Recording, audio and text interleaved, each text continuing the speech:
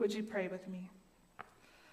Loving and gracious God, may the words of my mouth and the meditation of our hearts together be acceptable in our sight. O God, our rock and our Redeemer. Amen.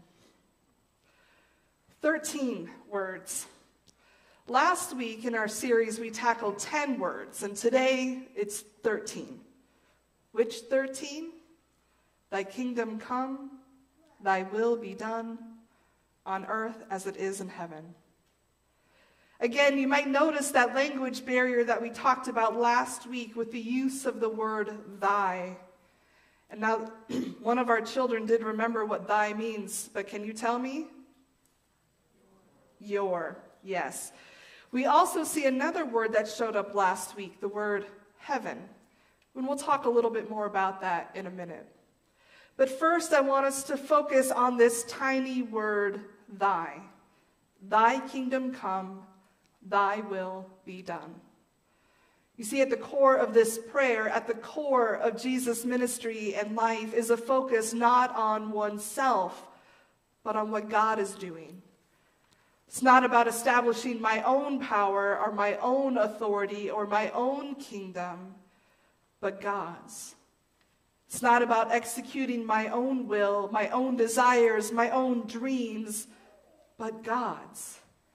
When we pray, it is not about convincing God to do things our way, but asking God to help make God's ways our ways.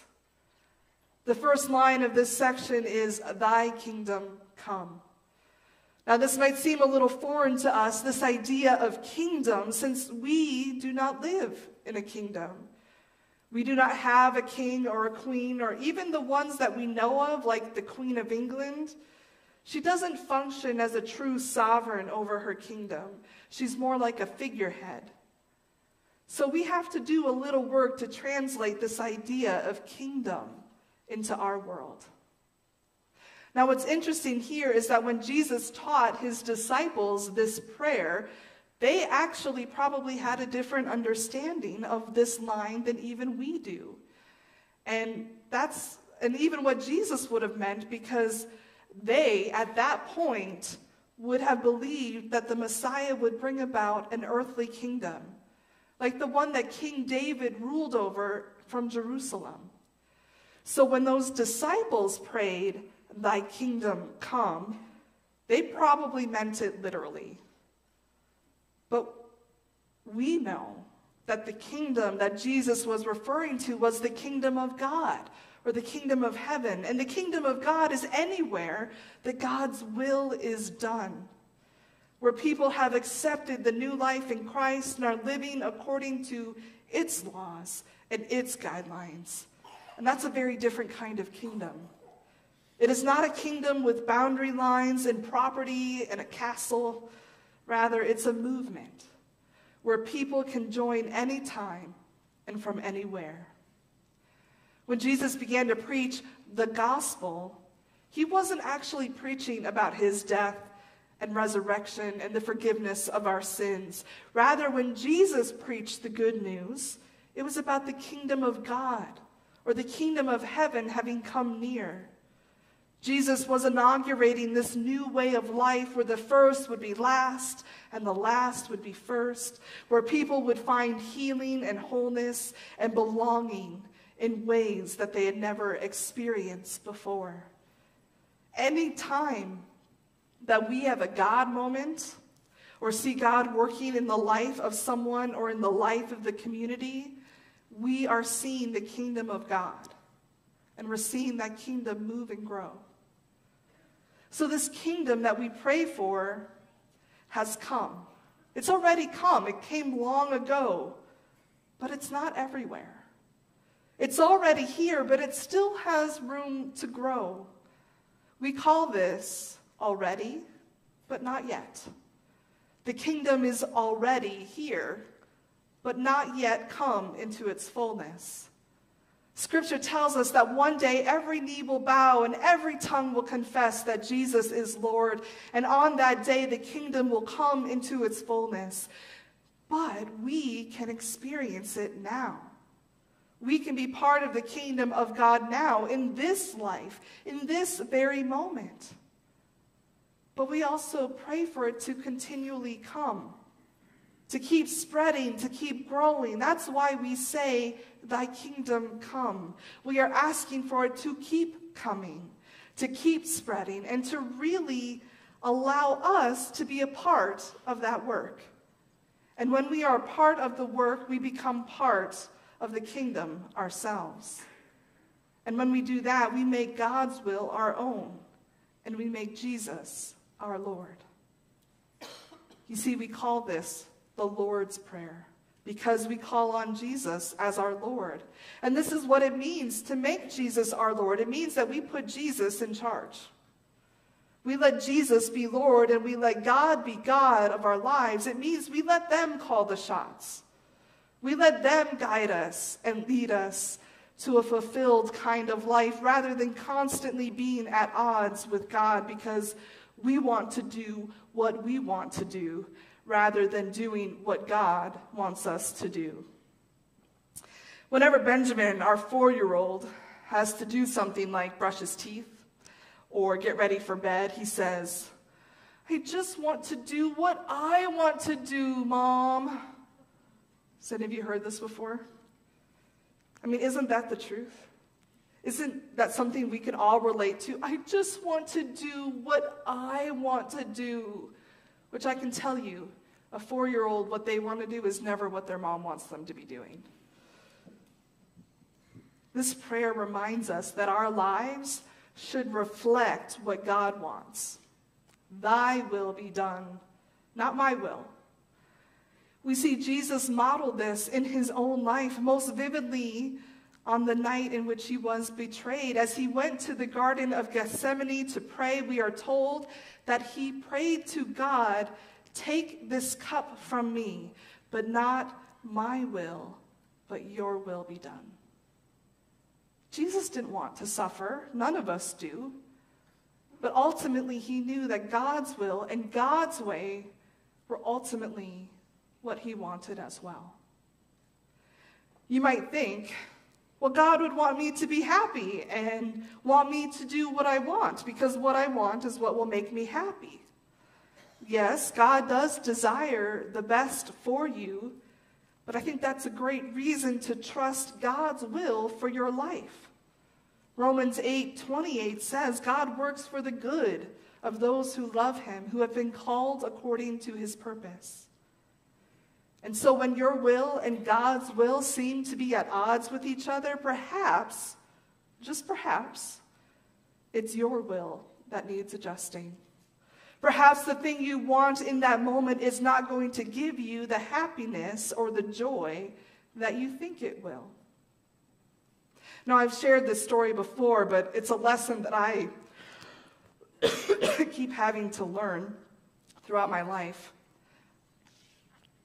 So I knew at a very young age that God was calling me to a life of service in some capacity. Whether I wanted to admit that or not, in most days, I did not want to admit it, not even to myself. And as I got older and got more involved in my faith, I went through confirmation, and I went off to college. And I had this mantra for myself. I will go to seminary, but I will not become a pastor. I even trained my parents to say it. They'd say, what is Katie up to? Well, she's in seminary, but she's not going to be a pastor.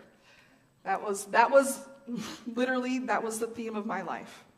Because I thought that in doing what God wanted me to do, I would have a boring, a terrible, limited kind of life. I believed that if I became a pastor, I wouldn't be able to do all the fun things that I saw everyone else do. I wouldn't have the kind of life that would make me happy. This is what I believed.